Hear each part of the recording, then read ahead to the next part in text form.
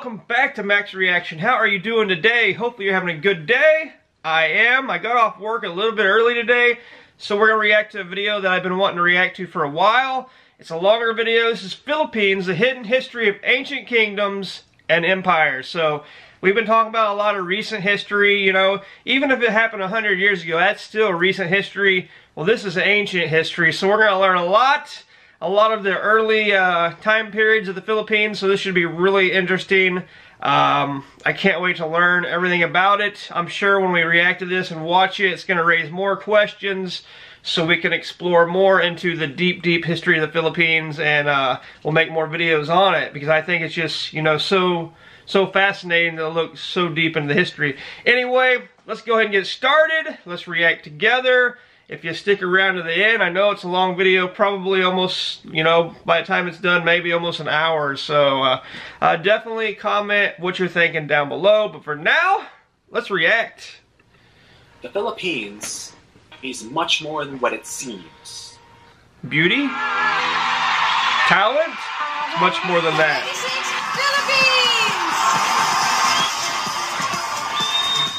Much more than what some people may give it credit for. Right. Number 4, Philippines.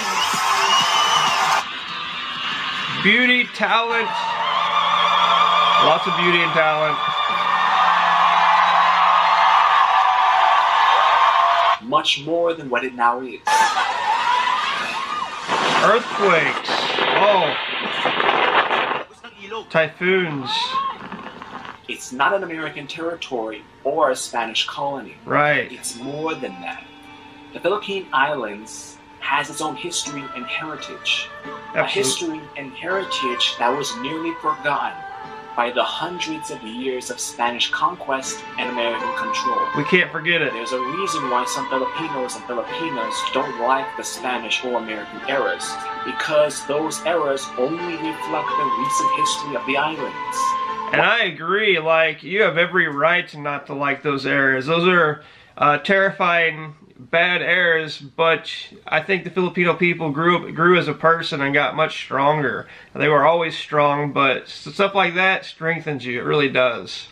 What I will discuss is what I know from my own experience and a valuable contribution by a Filipino who also seeks to expand the knowledge of the islands and let people know the hidden truth. Philippines. This is exciting. In ancient times, the Philippines was the most southern point of Asia. Srivijaya was connected to mainland Asia through the Malacca Strait and trade with the Thai and Khmer peoples. The rest of Indonesia was not considered Asia. As once you get to the most western islands of the region, you have Pacific peoples, culture, and language. A good example is Papua New Guinea. So in many respects, the Philippines was the edge of Asia. The Philippines was the natural melting point of Asia. All peoples from the whole of Asia would gather in the Philippine region due to its natural seafaring routes. Peoples from China, Korea, Japan, Siam, India, all the nations, and even certain Middle Eastern countries have evidence of being in the Philippines. This is why some people who do not fit this stereotypical Asian look live in the Philippines and are true Filipino. In modern times, Malaysia and Indonesia are considered to be melt as well, but these are fake, artificial European colonies which forced cultures together. The Philippines being a natural melting and mixing of the people and faiths. Islam was first introduced to Southeast Asia through the Malacca Strait and was being spread throughout the region and into the southern Philippines. But the Spanish put a strict halt to the Islamization of the Philippines. The Spanish knew what it was like to deal with Islam. Spain itself was under an Islamic caliphate. Intense times. Reconquista happened only a few centuries before, and they did not want to deal with it in one of their colonies. Which brings up the question, why did the Spanish take the Philippines at all? The Spanish wanted a way to their colonies in South America by way of the Pacific Ocean. They eventually came upon the Philippines and used it as a stop-off on their way to Mexico. But unlike South America, none of the Philippines was truly under Spanish control at any one time. Wow, that's saying something, you know. They just want it as a stop-off point. They want to ruin these people's lives that are in the Philippines just because they want a rest area, basically. That's what he's saying. But he also said they weren't truly over Spanish rule fully ever. I mean, that's a statement. That is a big statement. Sulu was so dangerous and so difficult to control, it existed as a sort of autonomous region with only occasional Spanish communication. This would remain well into effect in the American colonial era of the Philippines. The Sulu Sultanate would only truly come to an end in the modern times when the modern nation of the Philippines would make a deal with the Sulu rebels. The Sulu Peninsula being an autonomous region, essentially they can do whatever they want with minimal contact from the government. Let's go into detail about native Philippine dynasties. I think that's fair, you know, the Sulu Swatan. I don't know much about it. So if you want me to react on some stuff about that, definitely give me some links or something so I can learn more. But, you know, they're ruling over this land, and then you've informed the government, so, you know, it was their land, right? Right? Just like Spanish wanted to come over and take over the land, or America wanted to come over and take the land. And once you make a deal, it's a deal, right? So very interesting. I'm learning a lot already in the first like 5 or 6 minutes. I've learned a ton. So this is awesome. Yes, there were native dynasties in the Philippines. Some people may not think that such a thing was possible in the Philippines, but yes, it is true. I have some information provided by one Pinoy. After reading this information, I decided to narrate the entire entry because this is the truth and people need to know this. We need the truth. This is about the Kingdom of Luzon. The Kingdom of Luzon from the years 1279 through 1571 was an ancient telesocracy once located around the Manila Bay region of the Philippines. Its capital was Tondo, meaning Eastern Capital. Its territories covered most of what is now central Luzon, right, extending from the delta region that surrounds Manila Bay all the way into the interior along headwaters of the surrounding rivers in the provinces of Pampanga and big area. Bulacan. Many Philippine historians question the term empire when applied to ancient Luzon.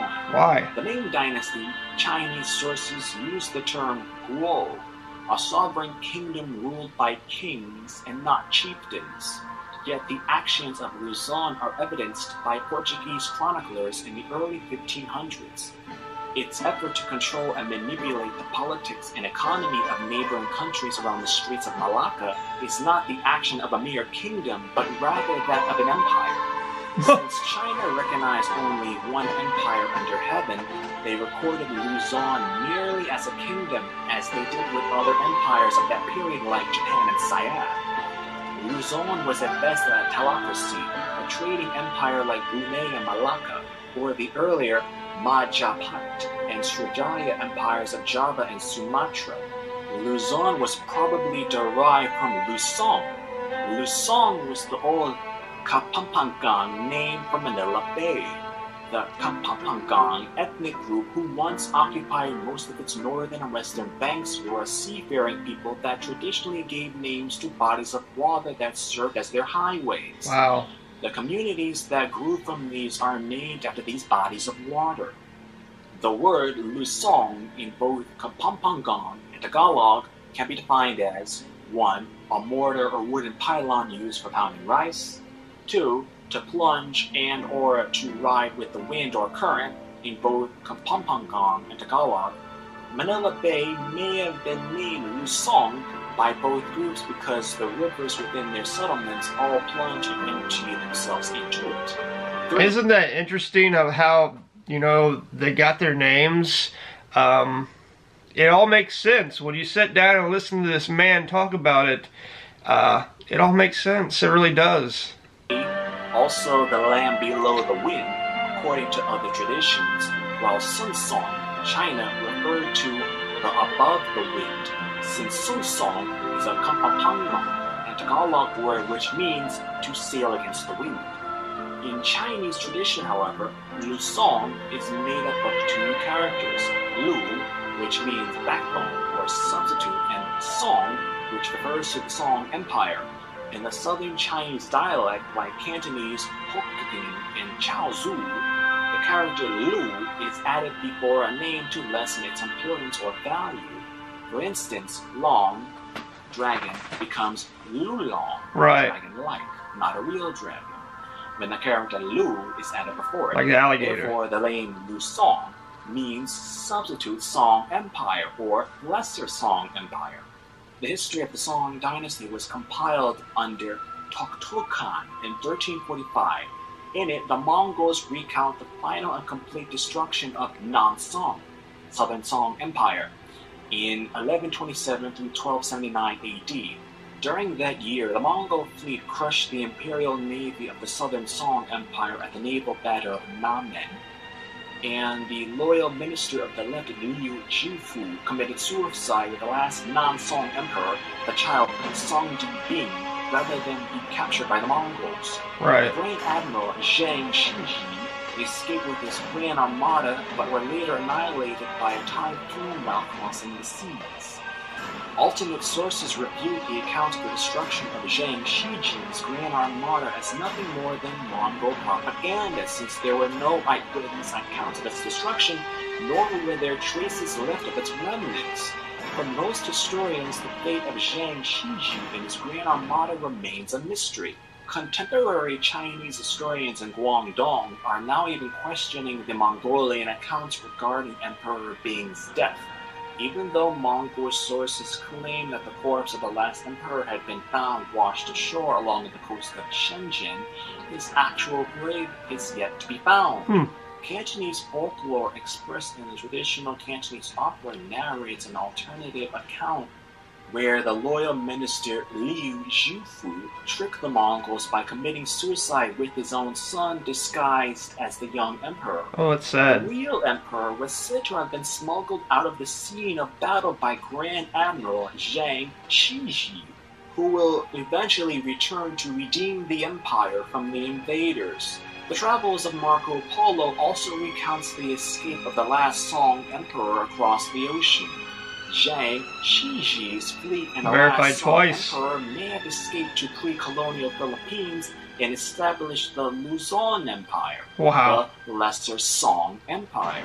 Despite the conjectures regarding its origins, the Ming annals are clear on the actual existence of the kingdom of Luzon.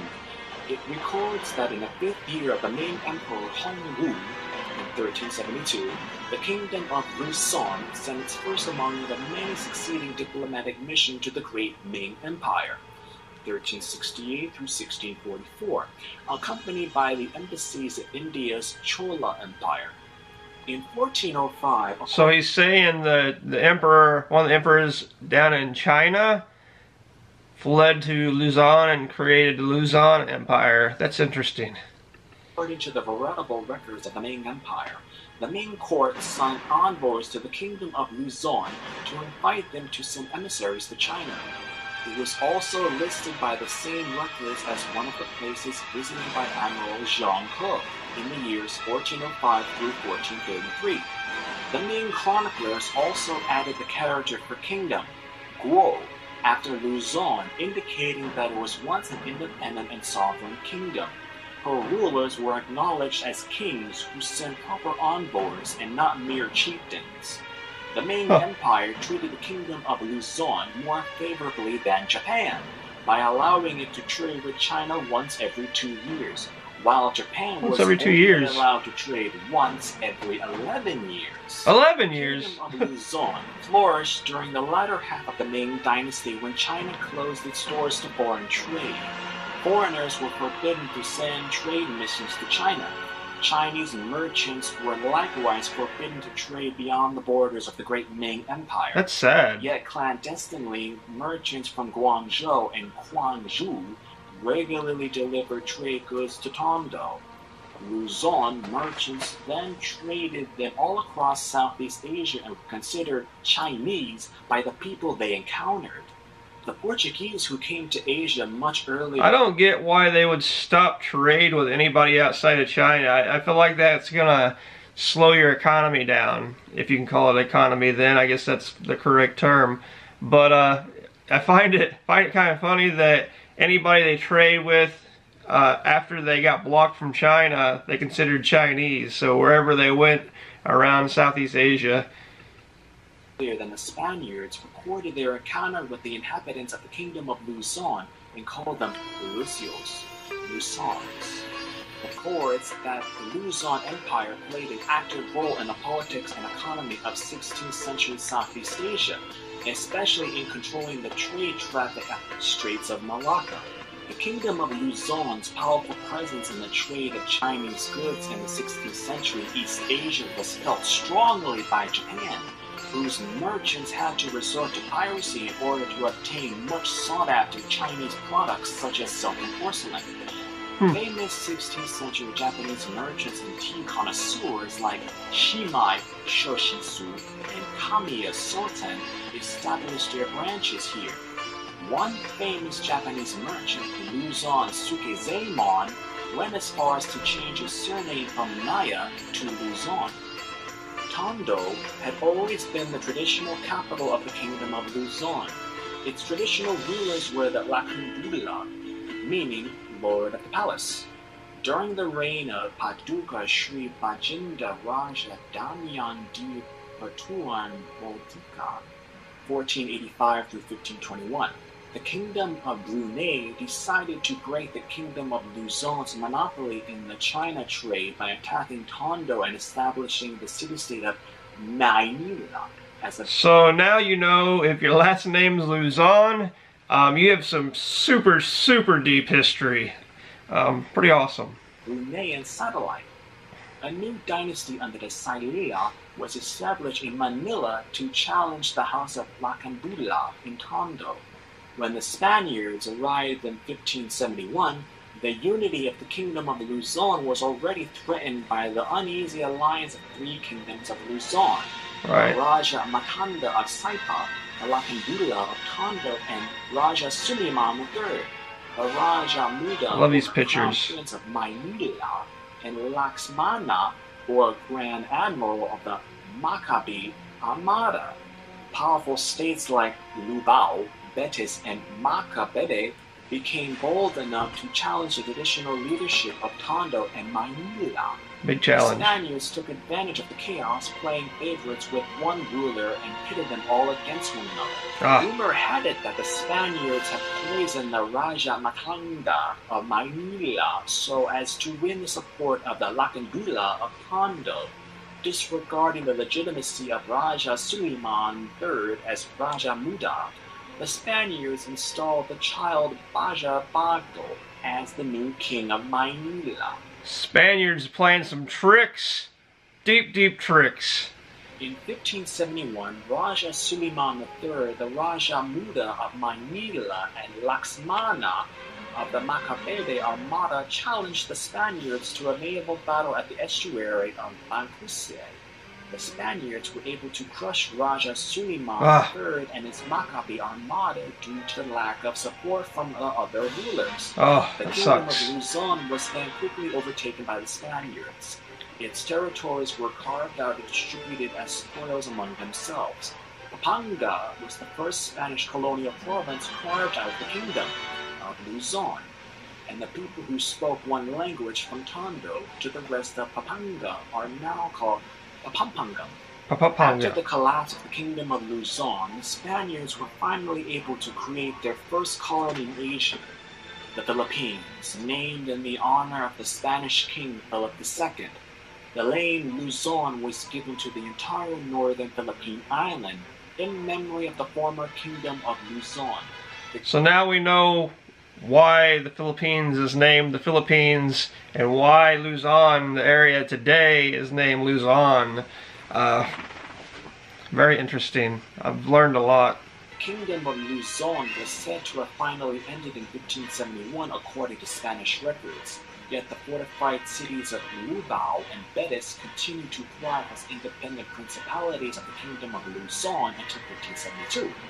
In 1575, the Spaniards executed the child king Raja Bago and his cousin Lumalan as part of their response to Limahong's invasion. Evil people. The Spaniards suppressed the ruling families of Luzon as to be in a secret communication with the Chinese private fleet. The Lacandula of Tondo also died in the same year. In 1586, the Spaniards crushed the revolt of former nobles of the Kingdom of Luzon in the province of Pampanga. The revolt was based in Candaba under the leadership of Don Nicolas Mananguita and Don Juan de Manila. In 1588, the Spaniards crushed the revolt of the nobles of the Kingdom of Luzon in Tondo. It was led by the descendants of the Lacandula and their kinsmen with the assistance of the influential Japanese merchants of Sakai. Many of them, including the Japanese Christian merchants Juan Gallo and Dionisio Fernandez, were executed. Some, like the ruler of Candaba, Dionisio Capulong, were exiled and their properties confiscated. In 1590, a lot of oppression of Cambodia sent 2 elephants to the King of Luzon through his Portuguese ambassador and requested the Kingdom of Luzon's assistance in their battle against Siam. For some elephants? The lords of the Kingdom of Luzon were said to have been corresponding with the Taiko-sama of Japan, Toyotomi Hideyoshi, begging for assistance to help liberate Luzon from the Spaniards. Yes. Hideyoshi responded by sending a letter to the Spanish governor of Manila demanding that the Spaniards leave Luzon quietly or face a full-scale invasion that would force them out. Ill prepared for a Japanese invasion, the Spanish governor of Manila decided to appease Hideyoshi by sending gifts from the Americas, including the 2 elephants sent by the King of Cambodia. The rulers of the old Kingdom of Luzon, who cooperated with the Spanish overlords, became the principality of the new Spanish colony. To this day, their descendants still play an influential role in Philippine society. Wow. A large community and 2 burial sites dating back to the southern Song to the early Yuan dynasty that was destroyed by previous volcanic eruptions have been partially excavated since the 1930s in Hyencia, Ramona, near the Pasig River in Pampanga province. Due to lack of funds and government support, the site has been constantly abandoned to the elements and treasure hunters. I hate how, you know, we hear, and especially through comments, lack of government support, lack of government support, lack of government support, whether it be an invention or discoveries like this. There needs to be some kind of organization or something that supports inventions and discoveries and this type of stuff. They're just, somebody with a lot of money needs to create an organization to help these things along, because it's only a positive things for the Philippines. Archaeologists speculate that this may have been the original site of the Luzon capital of Tondo, it being located next to the Pasig River. Throughout the centuries, Kapampangan writers, historians, and poets all wrote about a lost Kapampangan empire that was destroyed by the Spaniards upon their conquest of the islands in the 16th century. Dig deep, it's there. The name Kapampangan is hard to come by in any pre-Hispanic sources. This is understandable. The Spaniards carved out the province of Lapanga from the former Kingdom of Luzon in 1571 and named it after the Indong Kapampangan River. Only were the inhabitants of the new colonial province, then called Kapampangans. The study of Philippine history has for many years been Eurocentric. Most Philippine historians have gone as far back as the earliest Spanish records, but have failed to look into the archives of neighboring countries such as Brunei, Indonesia, Cambodia, Thailand, Vietnam, Japan, and China. Yeah, look at it all. Their dependence on the English language limits the majority of Philippine historians from accessing volumes of material written in Chinese and other Asian languages. As a result, the history of the Kingdom of Luzon remains mythical in the scholastic psyche and still virtually non-existent in mainstream Philippine history. Wow. When the Spanish foreigners came to the islands, they destroyed the kingdoms and dynasties that were already existing there. That's sad. Native Filipino customs and identity were nearly destroyed by the Latin culture that engulfed all of what anyone would now consider to be the Philippine Islands. Few records remain as to what existed before the Spanish destruction. What has been discovered was not only native dynasties such as Luzon, but there were actually native Philippine writing scripts, the sign of a developed nation and of a powerful empire. People may never know the maximum extent of what kind of language existed in the Philippines before the Spanish destruction, or how many total written languages existed. So lost But we history. do know of a few examples that survived, even when the Spanish attempted to erase its existence. One of the most extensive is the Babayan, as we Babayan. now consider it today to be a true native Philippine written language. Babayan. Visually, the letters look astonishing. To the untrained eye, it looks roughly Indian, which it is. That's what I thought. This language is a variation of the Sanskrit used in India, giving credit to the ancient myth that most of Southeast Asia was mostly Indianized except for certain regions, notably Annam and Luzon, which were Sinicized, even though there is evidence that shows that Luzon also had ancient Japanese influence as well. At Wow. this point in time, there's no absolute, universally agreed explanation as to how the Babayan was created. One theory suggests that the language came to that region of the Philippines through trade with the other island empire of Southeast Asia, Srivijaya, as the Babayan is similar to Javanese. That would make sense that, you know, maybe it came through trade, but why can't we say and think it originated there? You know, why couldn't it originate there? I realize India is a very ancient place, but it sounds like the Philippines is pretty ancient as well. So who really knows? I guess it's speculation. Language of Srivijaya and predecessor of Indonesian. One interesting fact of the Babayan is that in the traditional way of writing it, you would write the characters from the bottom to the top, an unusual method of writing. Another different method of writing would be Arabic, where the characters are written from right to left.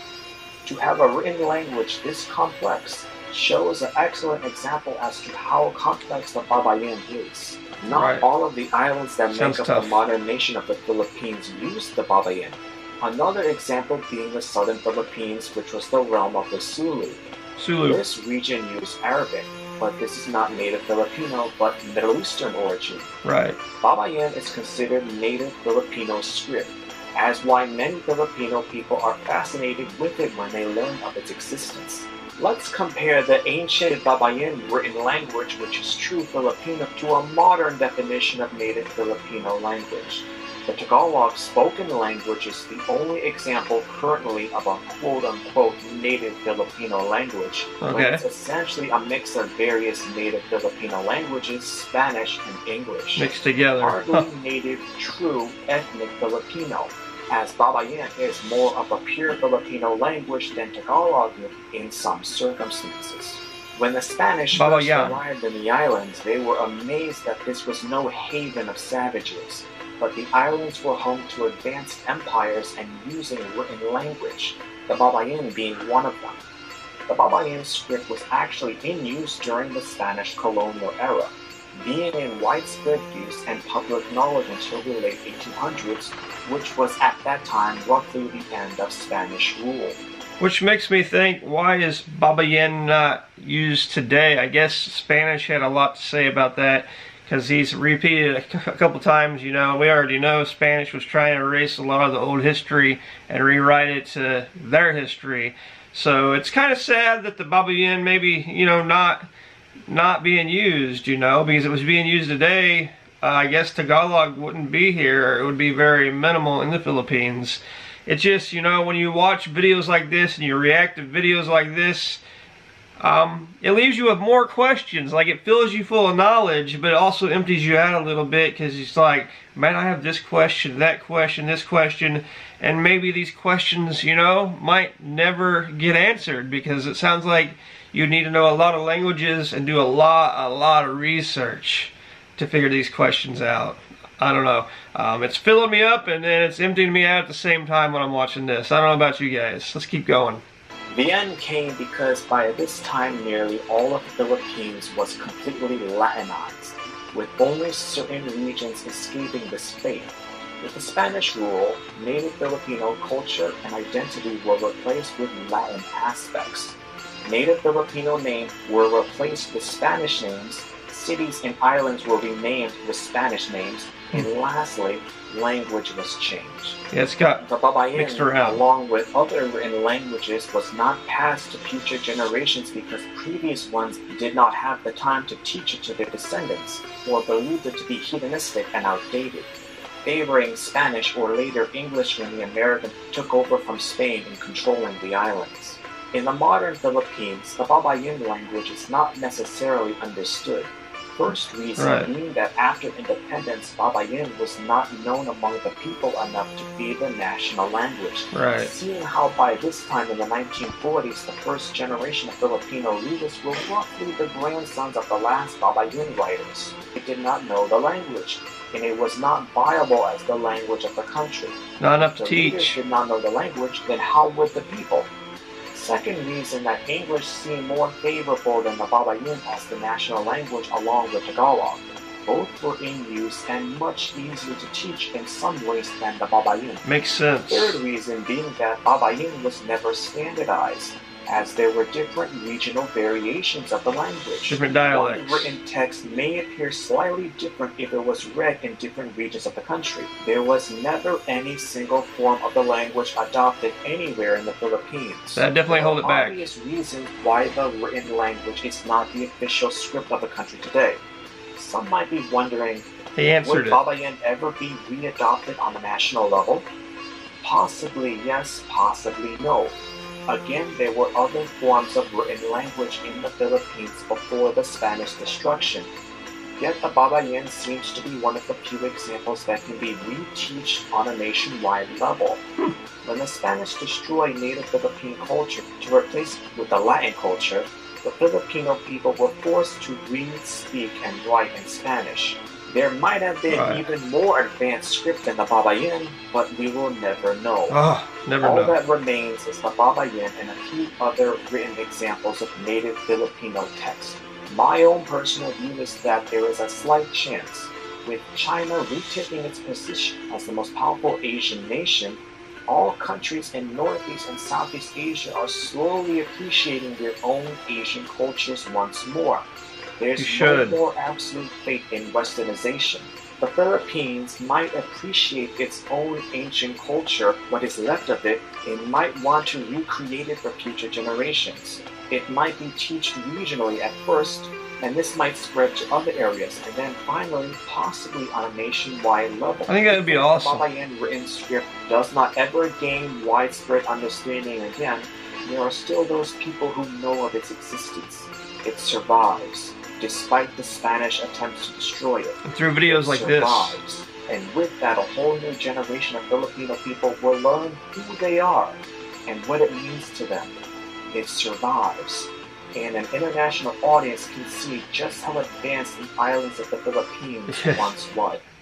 I have spoken about the Philippines. Good point. How it was once perhaps the most powerful and diverse of Southeast Asia before the Spanish destruction. When the Spaniards came in 1521, this marks the end of everything. I have had many comments and requests to once again speak of the history of this country before the Spanish destruction. Right. I have actually did history about it before, but I will now do the most detailed historical account I can possibly do to the demands of the viewers, listeners, and subscribers. Heck yeah. The Lost Kingdoms range from a native Luzon kingdom to another kingdom founded by a minor prince from an Indian empire, to a confederacy founded by exiles from an ancient Indonesian state, and an Islamic sultanate that was able to completely evade Spanish colonization. That's amazing. And last but not least, one ancient kingdom that existed before the Spanish destruction and still exists to this day.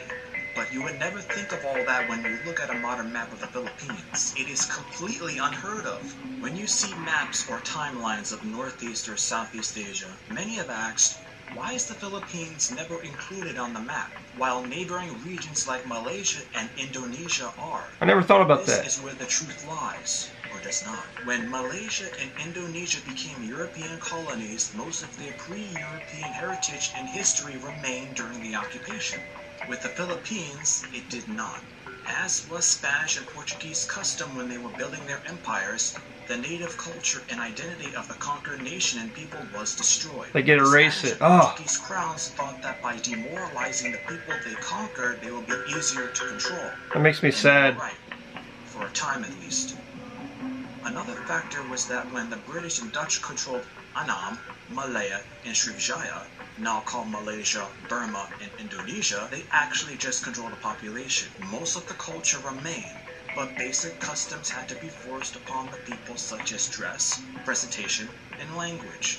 The same thing occurred when the French occupied Annam and Tonkin, now called Vietnam, Laos, and Cambodia. However, when the Europeans took possession of these regions, they were not unified in the way we imagine today. In all cases, they were smaller settlements that became larger as the native dynasty or kingdom became weaker, such as the Philippines, Malaysia, Indonesia, or the tributary nation became weaker. Hence, that makes me super sad, you know. A lot of other nations got to keep their customs while the Philippines was losing their customs because of the Spanish, and that's what they did. They tried to erase everything about it. So I guess the Spanish have cost, you know, people today to not know where they come from, you know. Obviously videos like this educates us, but how much of the history is lost, how much of the history we'll never know because of what the Spanish did. It's just, it just angers you a little bit, right? It angers you a little bit. It angers me. China's vassal states of Burma, Vietnam, Laos, and Cambodia. Spain controlled the Philippines from 1521 to 1898. That's 377 years. The British controlled Burma from 1824 to 1948. 124 years. Right. The French controlled Indochina from 1887 to 1954. 67 years. Not much. The British controlled Malaysia from 1826 through 1946.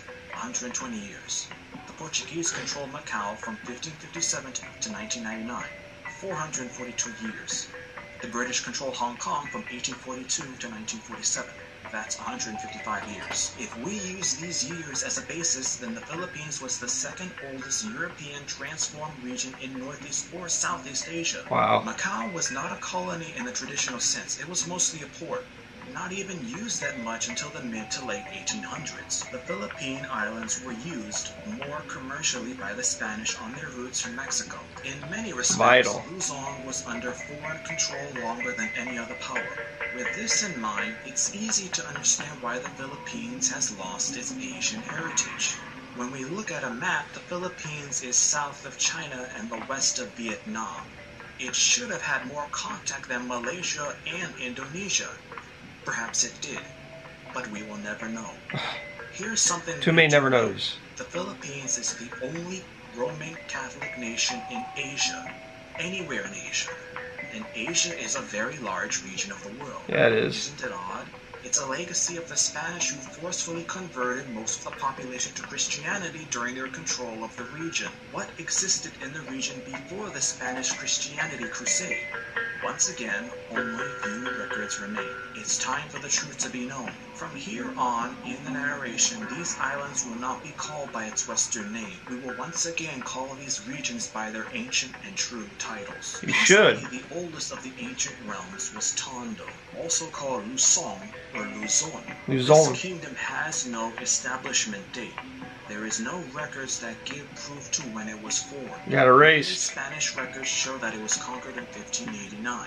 The oldest document in the Philippines date to the year of 900. The document itself, the Laguna copperplate inscription, was discovered in 1989 and caused a sensation. It was estimated that record keeping began after the Spanish destruction in 1589, but this predates that by centuries. Centuries? Tondo was in existence for possibly centuries before the Spanish arrived on those shores. Centuries? In the ancient days, there was the Lakan, which was the equivalent of king.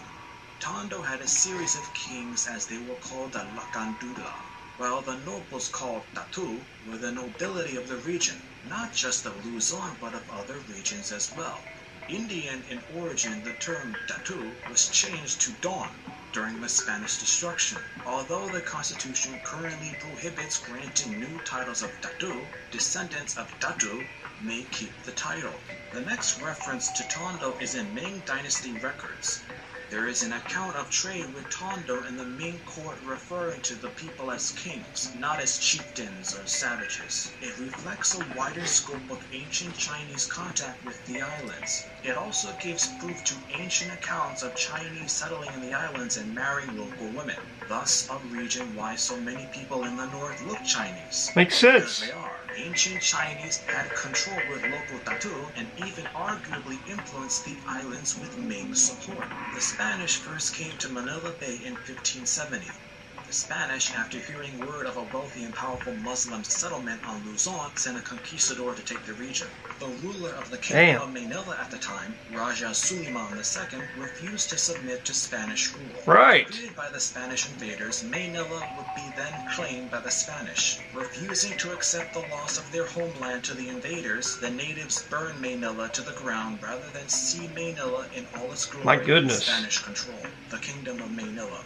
Modern-day Manila is named in part for this ancient kingdom, having been established by the 5th Sultan of the Kingdom of Brunei. The establishment is sometime in the early 1500s as Manila will be conquered by the Spanish in 1571.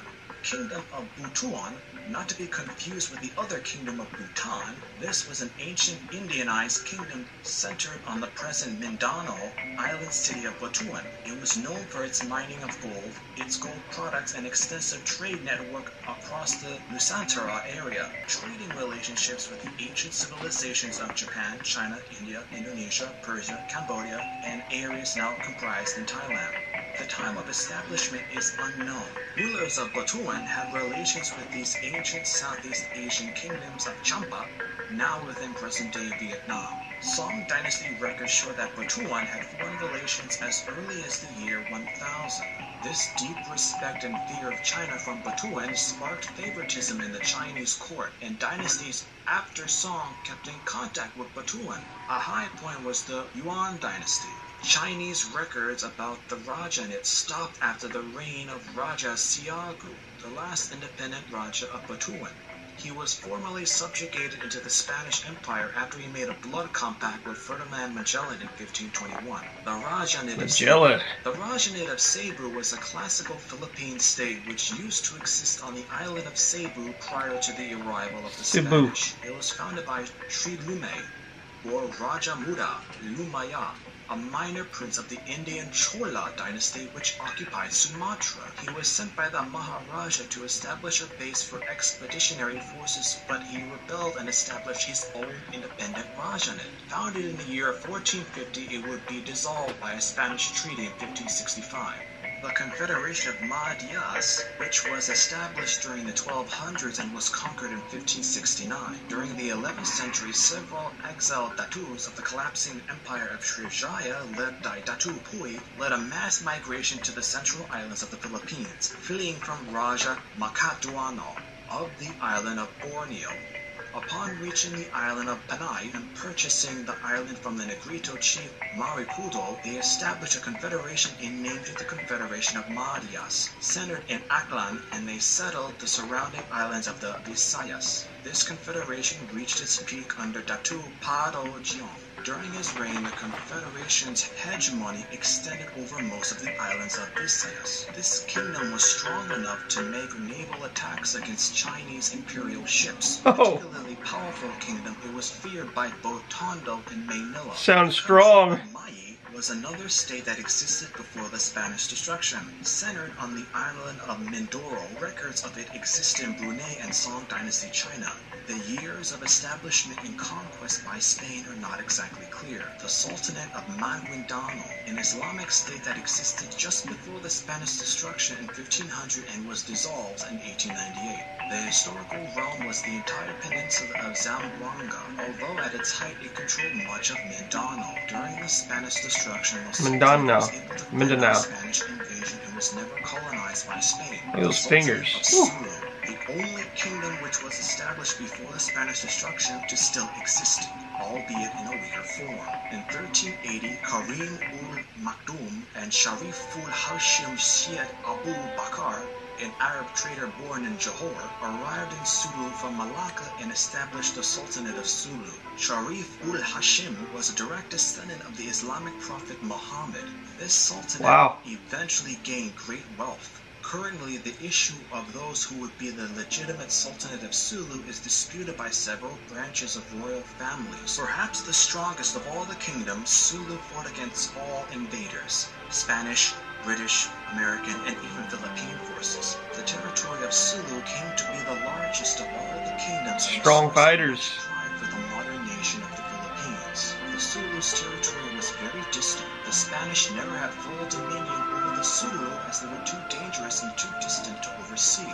The range of Sulu covers much of the present-day Philippines and even Malaysia. The Sulu survived the Spanish destruction but was gravely weakened by the American takeover. Even the Americans were not able to fully subvert the Sulu. Warriors. The Philippine nation was created, the problem was handed over to them. As of now, the Sulu region is autonomous, not fully under Philippine control, and even to this day, few venture into its territory. That's it. Very interesting. Very. Extremely interesting. Yes. It makes sense that the Spanish would destroy the native dynasties in the Philippines because it would usurp Spanish authority. This is why the Aztec, Maya, and Inca cultures were all destroyed by Spain in Central and South America because they were threats. The Philippine Islands had its native cultures: the Mayan, Confederation of Mayas, Kingdom of Manila, Rajanate of Bhutan, the Rajanate of Cebu, the Sultanate Maguindano, and lastly the Sultanate of Sulu. Sulu is often spoken of the most because it lasted the longest. Right. It outlasted the Spanish and American eras, the only native Philippine rule to do so, as now the discussion will go to something more recent, the Sabah dispute. For a moment, let's go back to Sulu, as a sultan would actually lease Sabah to a European power, the British, as the rights would eventually fall to Great Britain. The claim of Sabah would fall to the United States of America. It needs to come back. The United States of America took control of the Philippines, and later the Philippines itself would take this dispute also. The British knew that land was leased, but they would not give the land back to the Philippines. Better give it back. To America. Instead, the British slowly integrated the land into the Malaya colony. Once Malaysia and the Philippines were independent, the claim would naturally be brought up again. Each time the Philippines brought the claim up, Malaysia would either ignore the claim altogether or give excuses as to why they should keep the Sabah region. It's a geopolitical reason as to why Malaysia will not return the lands of Sabah to the Philippines. They need to return it. The modern nation of Malaysia has at the moment around 27 million people living within it. The Philippines has around 94 million people living within it. Much more now. Malaysia clings to its former colonial master, the United Kingdom, for defense, while the Philippines is under the watch of the United States of America. If Sabah was to be returned to the Philippines, then the size of the modern nation of Malaysia would decrease nearly by half and would be at the mercy of Indonesia, which relations are not exactly that good to begin with. To try and throw out the claim, the Malaysian government has actually partially colonized the region by putting Malaysian people into it and deporting Filipinos. It's a problem that still exists and will not go away so easily. This is the true history of the Philippines. From its own dynasty having relations with nearly every other country in Northeast and Southeast Asia, to the Spanish colonial era, and to the era within the United States of America. The Philippines is a truly fascinating and impressive country that demands respect. I would like to once again thank the YouTube user that brought this information to my attention, to Juan Pinoy, as well as to the researcher who found out about all this information, Mike Palingian. I want to thank this guy for putting this video together so we could explore the deep, deep, ancient, hidden history of the Philippines and empires. So they want to say there wasn't empires in the Philippines. Guess what? There was many empires in the Philippines. One of the biggest, Luzon, Sulu, you know. And it's amazing learning of the lost languages of the Philippines and why they are lost. Because, like he said, Spaniards, they like to erase history. They did it in South America and many places. They did it in the Philippines. And you know, it's a shame it happened to the Philippines, because he was stating that nations around the Philippines, it wasn't like that. Maybe they were controlled, but they didn't lose their culture. So hopefully videos like this, hopefully more evidence can be found, and through the power of internet today we can spread it and let it live long time.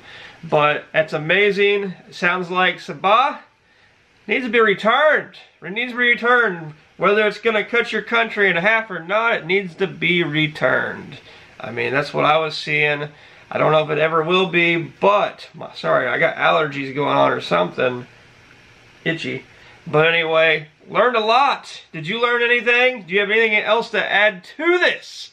I found this was an amazing video, so comment down below. Feed me some information. You guys are very good at feeding me information. Lots of big, long comments. That's what I like to read. That's what I like to understand. That's what I like to learn from. Anyway, those are my thoughts. What's your thoughts? Let me know. For now, peace, love, happiness. Spread it from you to me. Later.